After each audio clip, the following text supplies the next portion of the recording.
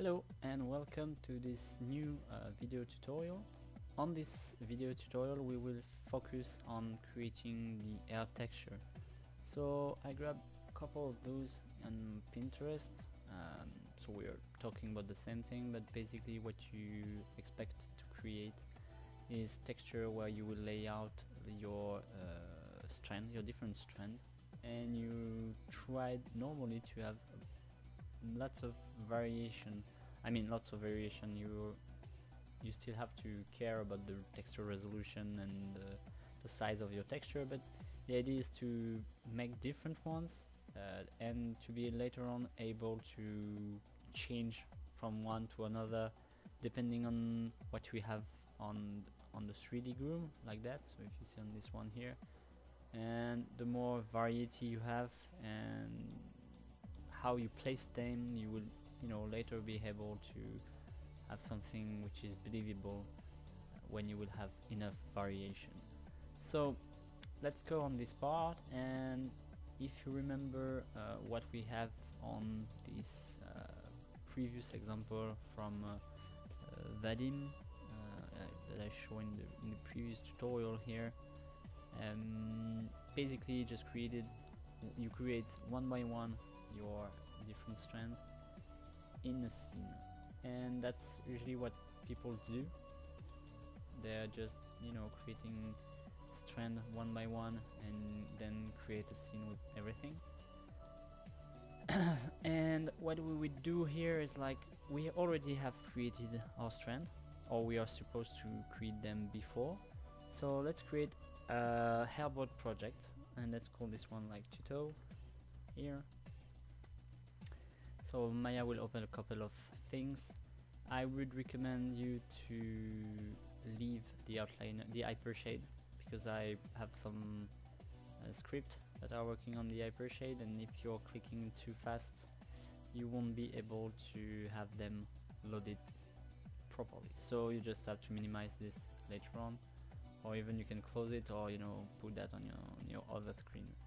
And so we are on this UI here, and there is a couple of step and different widgets where you will have different functionalities, but let's explain them one by one. So the first one is like the strand selection widget, and in here we have, as I said in the previous video, different categories of strand.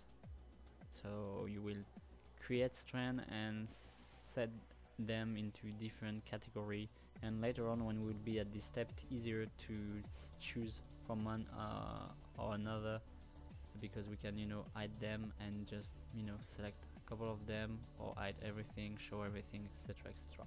We also have a research bar, so if we have a name in mind, for example if we said like 1 or 1, for example, here you will see everything that has a 1 in name. So that's a quick tip. Here you can update your strand list library. So if someone is like doing something in the background, you can update your library, so it could be good for people who work on the same folder, on the same strand source folder. And here you have also the tooltip that will guide you if you're lost here, and you've got a couple of them for every step during the way. So let's start by selecting the strand that we've created together right here, and let's see what we have here. So we have once again this grid, and it will have more importance right now, because we are supposed to lay down our strand on top of it, because in the end what we want is like to have this camera filled with different strand. So that's the idea behind it. How do we do that? First we will, as I said, I will click on something here and it will be imported in the scene. Let me just update the viewport so it looks a bit better for you and for me, like this. Okay, so we have here the result. Here we have the same outliner view here, so we can, you know, show the scalp, show the UV box, show the grid, etc, etc, and we still have our control alt middle mouse button marking menu, which is working once again. So here we can like also expand our strand, because every time we will import a strand it will be labeled as strand underscore 00 and the number of the strand that we are working on. And on each line of this outliner you will have like a child line where you will have all the description. So we could have like 10 description for this strand, and you will get the same functionality that we got earlier. And also with the marking menu you have access like to, for example, let's say we want to hide this base one here, so I can basically do the same thing as clicking on this button, but you can access it inside the viewport, so you're not forced to go back and forth between Coiffure and the viewport. So that's it for this part. And when we are using Coiffure, one thing that I've created is a way to import and load Xgen file without corrupting them, and also you will import them and create a copy, and you will be able to modify it. So you will have like this, you know, strand from the library, and I will change it because like I don't like it, or the idea is like, you know, we want to save time, but we don't want to repeat everything. So let's make some, you know, little some little updates here like that. Let's say we want this to be here and this one to be here. So I'm just like doing nothing really realistic for now, like that here, and let's hide the guides. So I have something different, and I can update every parameter. So for this one I have to zoom out a bit, because if you're not familiar with Xgen, you have the refresh. If you want to refresh what you've got, you need to see the scalp, and sometimes depending on where you're looking at you can't update it properly. So we can adjust all the parameters on here, like the size, or I don't know, the width, the density, etc, etc. You can modify the parameters for the deformation here, like this, so you're free to, you know, create something on top of this base. There is one thing that for my part is not working, and maybe I will find something later on, but let me try this, because maybe it works and I'm just not aware of that. But if we are going to hide a guide here, so we are selecting the right description here, let's show the guides here, and let's add this one here, and we will do something crazy with this one like this. Okay. And if we are updating, nothing is happening. In fact, it's quite like chaotic because it's like buggy right now. And normally what I should expect to do is to go here, go in clamp, and in setup maps I should normally be able to update this map with this new guide here. Oh, and it's working. Okay, last time I checked it was not working nicely, but whoa, that's a great news. So okay, it's working. Okay, so fine, it's working better than expected. So yeah, you could even add guides, but you know what, let's try something different. Let's try to add this. So let's try to move this one here, and later on I will add a guide. So obviously here I need to refresh it. Okay, and let's add a guide from this point here and do something crazy as well, like that. Okay, I think at this point it should be an error, because last time I checked, like, it created the guides here and not here. So let's update things. Okay, oh no, it's working. Like, it's working. No, it's perfect. So the tool is even more powerful than before.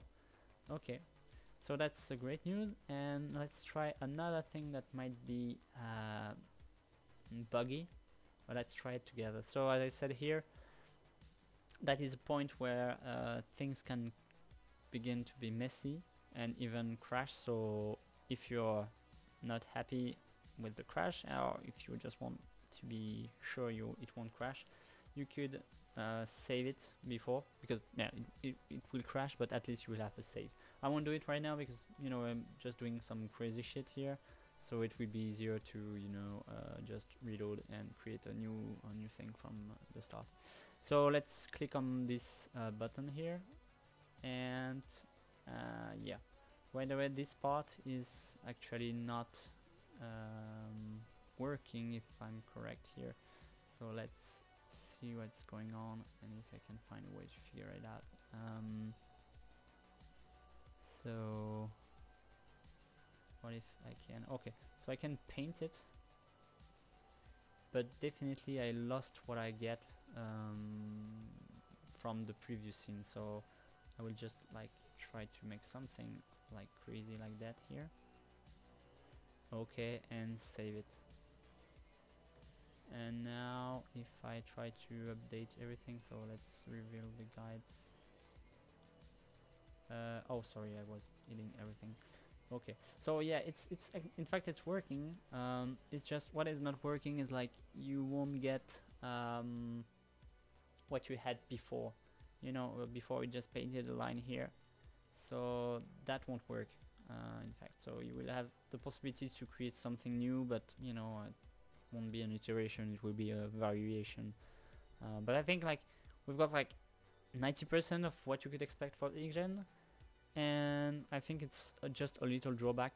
But personally, I think it's more useful to reuse assets rather than creating the wheel, reinventing the wheel every time. So for me, it's perfect. So now we've created everything, and you know, it was just a demo. So let's say because I'm not happy with what I have right now. It's like crazy. So what can I do here is I can use this button here, and this will allow Coiffure to reload the strand from its source from in the library. So basically you could have two reasons. The first one is like, I created something crazy and don't like it, it's not what I want, so I want to get back to the default strand. Or my friend George is updating the strand and I need this new version in my scene. So what I can do here is I can just click on update. Let's click on this. So it will unload and load it properly. And oh, as you can see here, yeah, so there is something that went wrong, is like in fact it's still all the change that we made were on a new version, but unfortunately one change that we made has been shared with the library, and this is this mask editing. But also it's very easy to correct this one. We are not, you know, creating a map on an entire room, so it would be easy to fix it and redo it in 1 second. So that's, as I said, well, it's like we have 90% of the functionality that are working correctly, and there is just this one which is not working correctly, but I think it's good enough. So let's say we are happy with this. Let's see the guides. So the guides, they are their original position here, and let's say we want now to have more of them. So let's select everything and bring everything on the left here. One thing worth mentioning is like you could select the scalp here by moving them like this. I'm also creating this UI which will select everything, and it could have some interest. For example, if you're moving the scalp here and you're rotating, everything is come together, and if you're using here, you will have a different effect, in fact, like this one. Oh no, you will have the same, yeah, there is like, they will share the rotation, you know. So basically it's like, you could select, if you select here, everything from here, and that's what you will do most of the time, everything will follow here. And if you're selecting with this, you will have like an offset effect that can be interesting, but which is not necessary, so that's up to you. And also it's sometimes easier to find out which description is which, but it's also great to use like vanilla Maya function like this. and move things. So I will just, you know, reset everything here.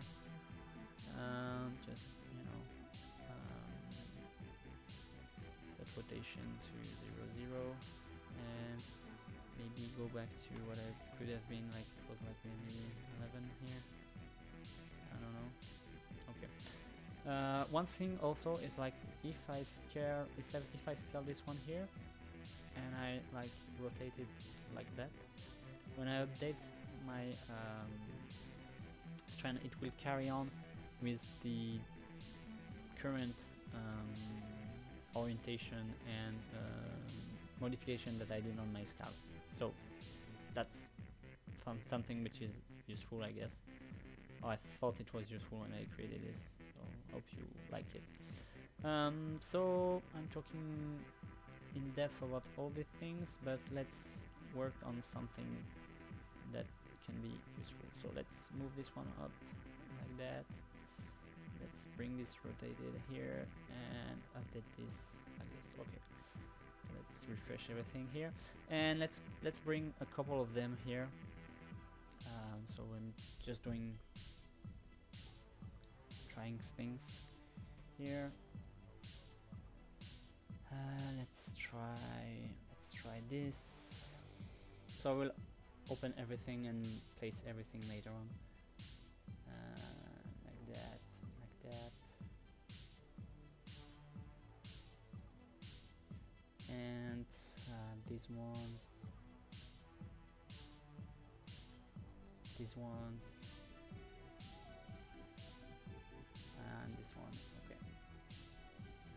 Okay, so just let's hide everything here. Okay. So okay, right away now we can select a couple of them here. I know that I have small ones here, so I will.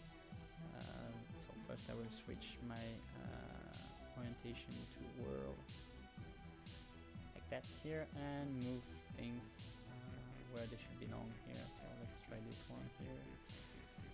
Let's try this one here. Okay, this one up. Oh, this one. This one.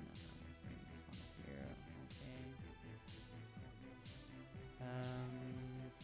Okay. Let's set this one here. This one here. And this one here. And I don't know what to do with this one. Let's try it. Okay, so let's update everything and see what we've got here. Okay, so basically we have something that should work almost. So let's move things a bit up here and move this one up. Move this one here. This one up here. And as you can see here we have the result here. So this one should be, yeah, maybe this one should be, the guides should be a bit smaller like that, and we will move this one up, move this one a bit down, same for this one here, and also we can add like, let's say last one, this one. Okay, and update everything. Okay, so now we are happy with what we have, or at least we think we had, but you know, the art director will come and say, okay, you know what, or not, maybe not the art director, maybe too early, but you will try things and say, okay, I don't like, let's say this one, so what can I do? I can delete it and re-import a new one, and etc, etc. But there's also a feature here, so let's select this one, which is the number 3, and let's select this one here, and if you click on your right mouse button here, you have a new pop-up window which open here. And basically if you select this number 3, the strand number, oh no, sorry, it's strand number 6, sorry, it's strand number 6. So if I click on this one here, you will see that the selected scalp will update with a new one. So let's click, let's wait for it, and voila, everything is imported correctly. So you could change with whatever you want, just in one click. So let's redo it once again.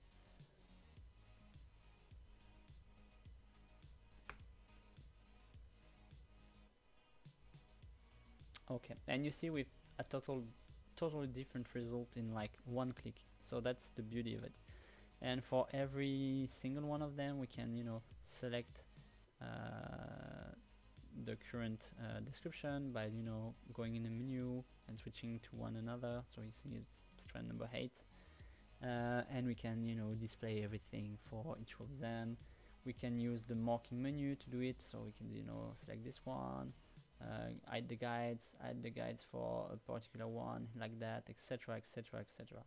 So, and also one thing that worth mentioning is like the UI here is also we're updating the UI in the viewport and in the tool.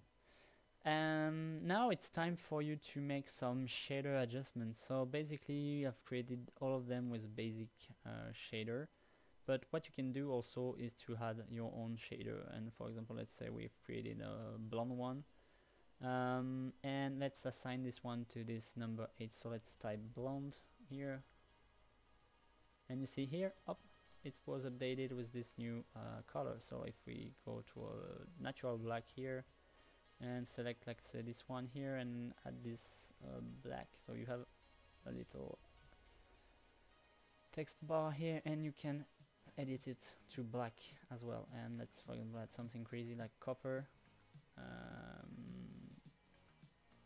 It's not, oh yeah, because I did not click it. Okay, and let's select this one here and select this one to copper. Oh, there is a small issue because, yeah, I put the melanin back to 1, but yeah, that's a little issue with the script that I will fix before release. But basically, yeah, it was just, you know, if you see here, that this parameter, the melanin, was put to 1 and it should have been put to 0, so that's my fault, but it's okay. And so now you're ready to create your texture. In fact, that's the next step, and we are going to use this Arnold manager. So we have like a couple of AOVs that we can import. You don't need to import everything if you don't want everything, but basically you have here, okay, so I've added everything. Here you have a small guide like all the tool, but we also have this GIF which will show you what map is which map is which. Yeah, that's a quick overview. So basically we will set up a resolution, a quality, an image format, and a color space.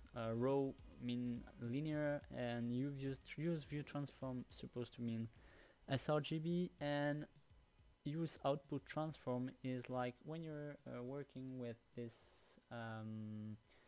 color parameter here. If you're in your preference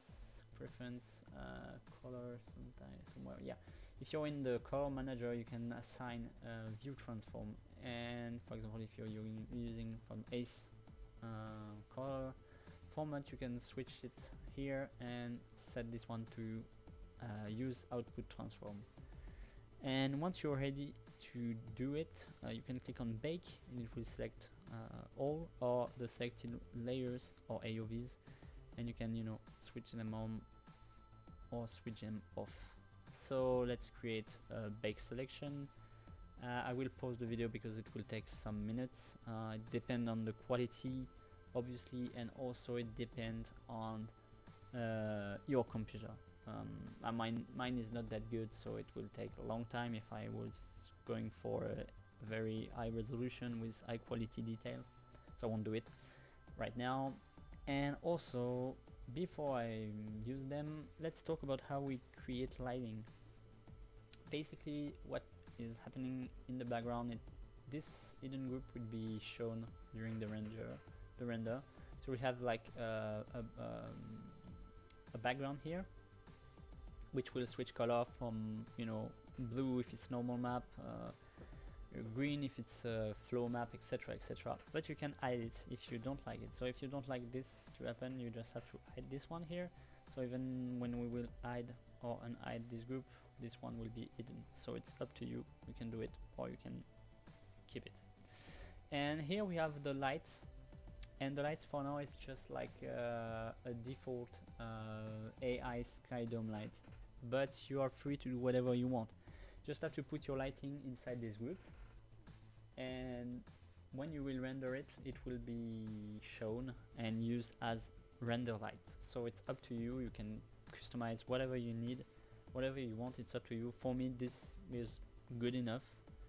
I have to admit I wasn't really interested into tweaking this parameter, but you know, we can do it.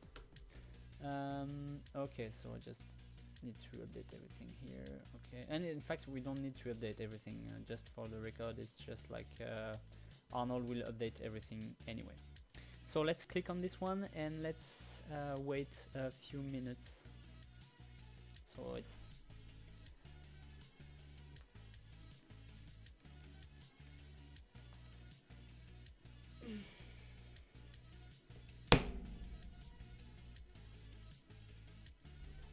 okay, so we are back on track here, and Arnold is ready.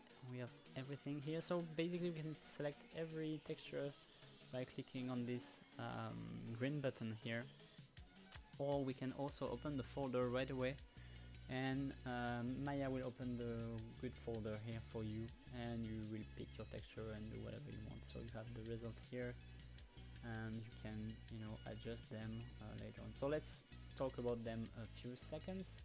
First, we have here an iteration folder. So each time you save, you render something, it's saved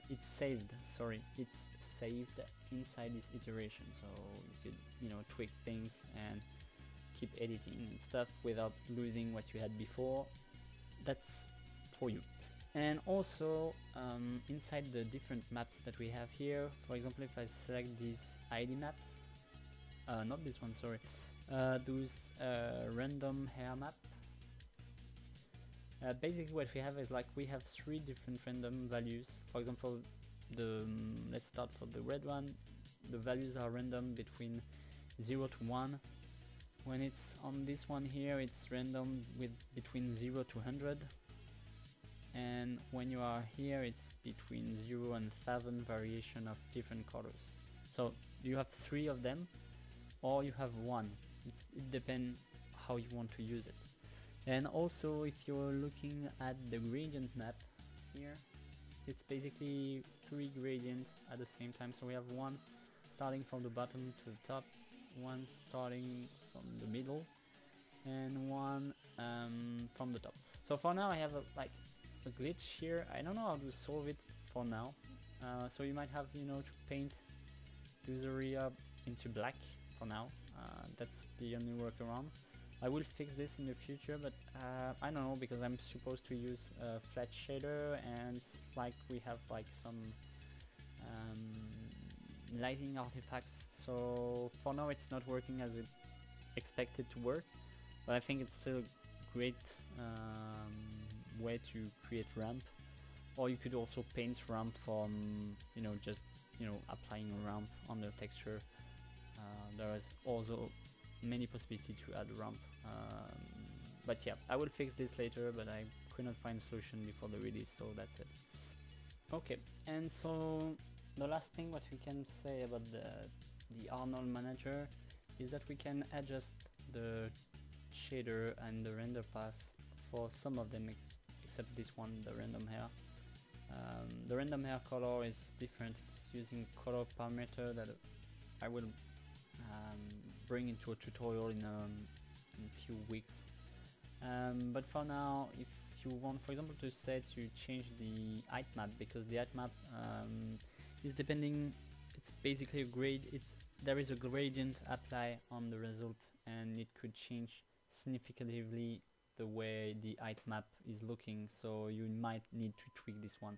So for example, if I'm going here in the sorry, I will open the result here, and I'm going to show you what we have here as a height map. This one is pretty dark, so I might need to change it. So what we can do here is, like, you can click on start editing.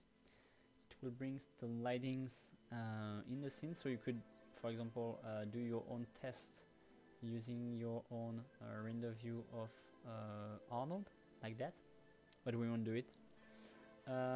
However, it will also bring the hypershade and open the right tab, because each time you will open it, that's why you don't need to kill the hypershade right away, it will create a tab with all the shading information for each different views like this.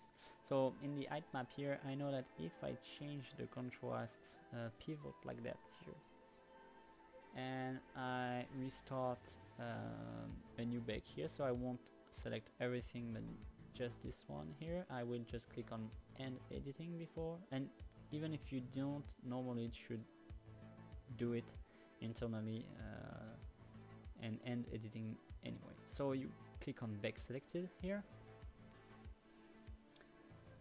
Okay, and let's see what we've got here. So yeah, if we compare to what we had earlier, and because it's saved as an iteration, as I said, you will have a very different result from this one and this one. So you could do this for all the different AOVs, it's up to you, you can tweak however you want. Okay, so one other thing that you can do here is you can convert everything to a geometry and create your texture elsewhere. For example, I know that some people like to do this in Xnormal because they don't like Arnold or they don't have it, so you can do it as well. So the idea is like you can click on this button and it will convert everything into a polystrip, and you might be wondering what is a polystrip. Basically it's just a thin line of polygon, and we have here the version which is polytubes, which are in fact like small tubes, and you have the choice between the two of them. I will only show the polystrip because the tubes takes a few moments to convert.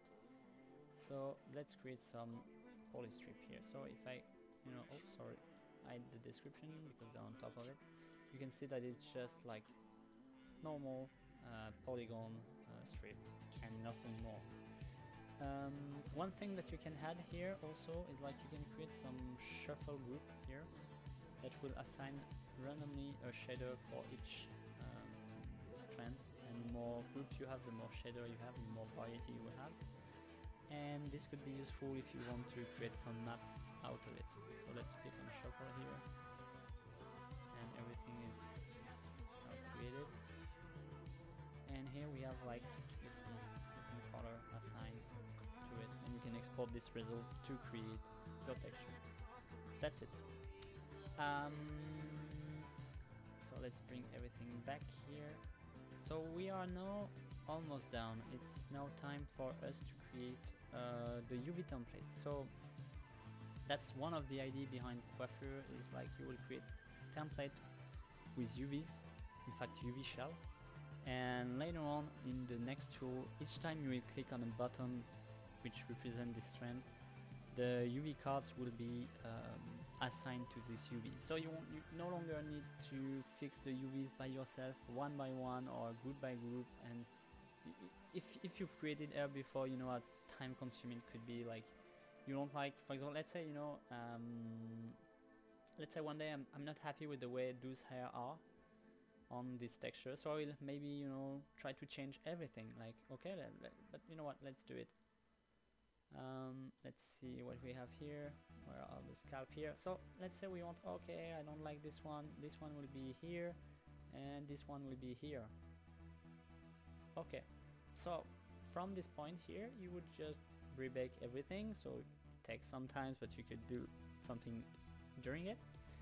And later on your 3D object, in the grooming step, you will need to change the UVs for all those one here and for all those one, because they are not correct anymore. So we'll have to change everything one by one, or maybe you had some group but you will need to change them. And also when you have too many objects selected and you try to work on the UVs, if they have lots of subdivision, which can occur when we are working on high quality asset, it can it could turn out to be like laggy or buggy. And with this workaround with the UV template, you won't have to do it anymore, because we'll just have to reload the template and everything will be updated to the last version. So let's see how we can do this.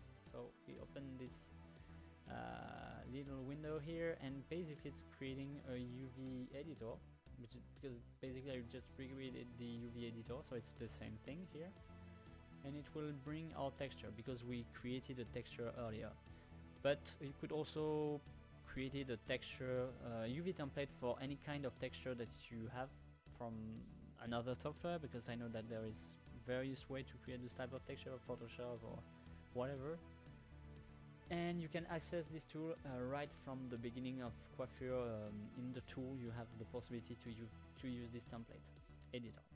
But since we are doing everything according to the books, we have here the texture that we baked earlier, which is already loaded, and now we are ready to create some UV shells. So let's create them. So we have three ways to do it. We can do it from here, we can do it from here, or we can press N inside this viewport. And let's create this one called R1, and we will pick let's say orange, because it will be this one here. And one thing we can see here is like we have the shortcuts for the canvas here, because I created something which is a bit different from what you have in the outliner, on the on the normal UV editor. But basically you can zoom in out like that. You can pan using Alt. The view is constrained around this texture, but normally you should not need to go across this one here. At least for now it's not permitted.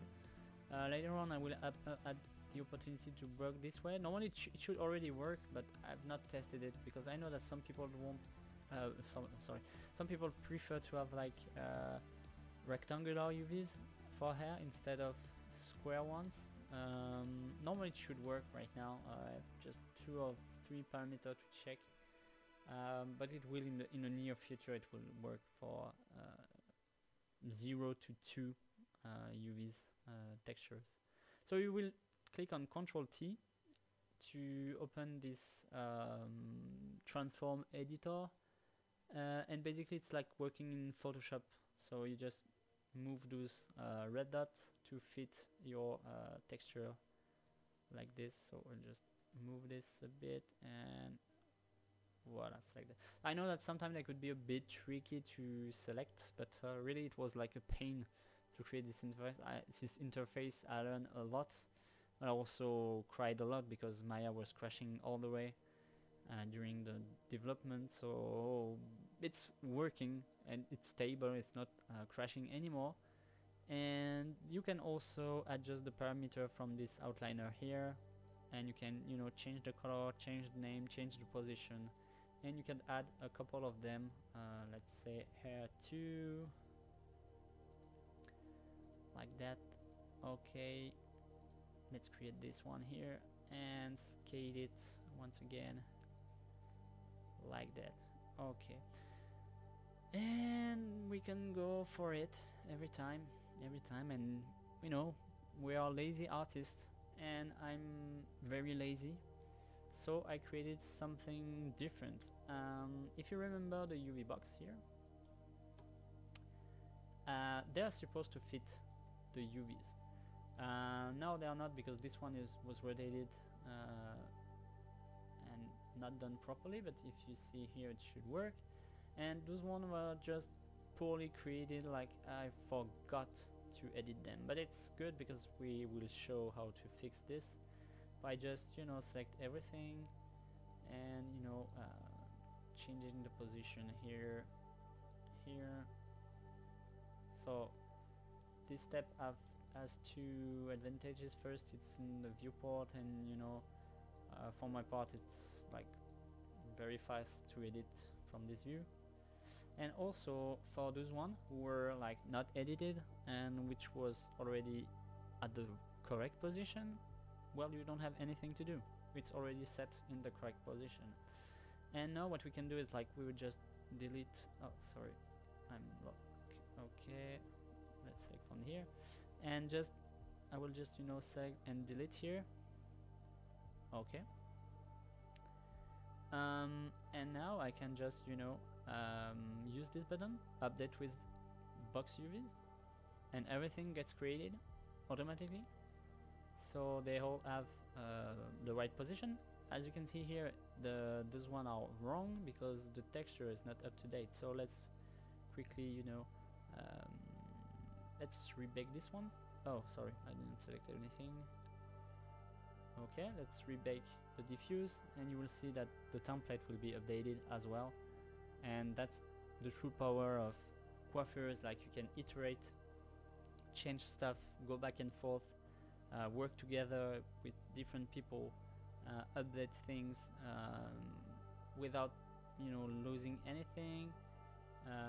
You will, you know, also benefits from the different updates, save time, and yeah, now you can work on this process with iteration, and for my part at least it was not possible before, so I hope that you will like this new possibility that my tool offers to you. And we are at the last step of this part and tutorial and step, by the way.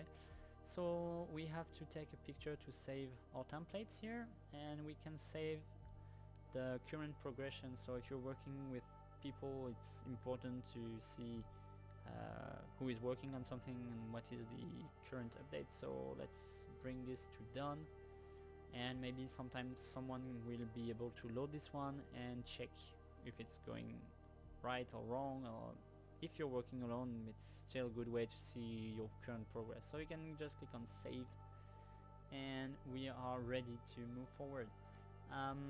So as I said, you can reload it, so you can reload this texture here or other ones.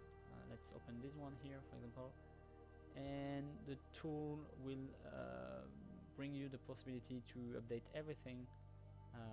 So let's see here, let's go back to this. Okay, let's select this one and change this like that, and let's update everything, and voila.